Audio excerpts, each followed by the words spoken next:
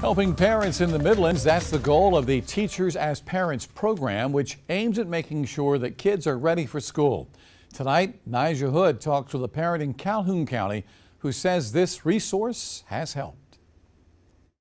According to Calhoun County First Steps, the only child care option available is the Head Start program. Because enrollment is limited, parents are often left to prepare their child for school themselves. That's when Virginia Newman says the Parents as Teachers program can help. We definitely need parents to be their child's teacher.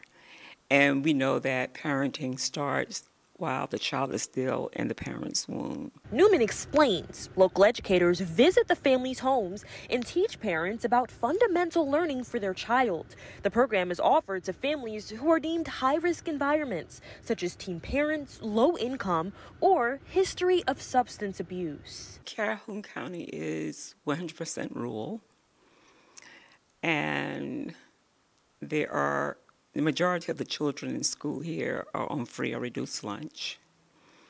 So there are a lot of low-income families. Whitney Keller is a single mother who has been in the program for 13 years.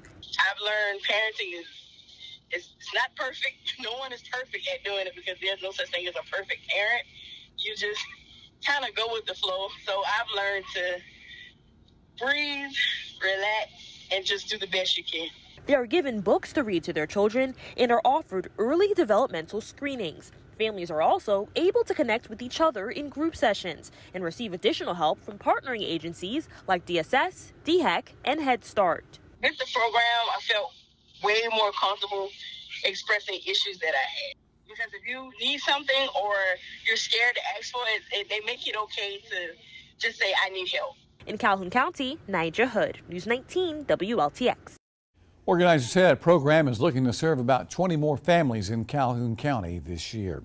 The Parents as Teachers program, also available in Orangeburg County to prenatal moms and their children up to age 5. It connects parents to resources including WIC, child care scholarships, and free to prenatal mothers and their children up to the age of 5.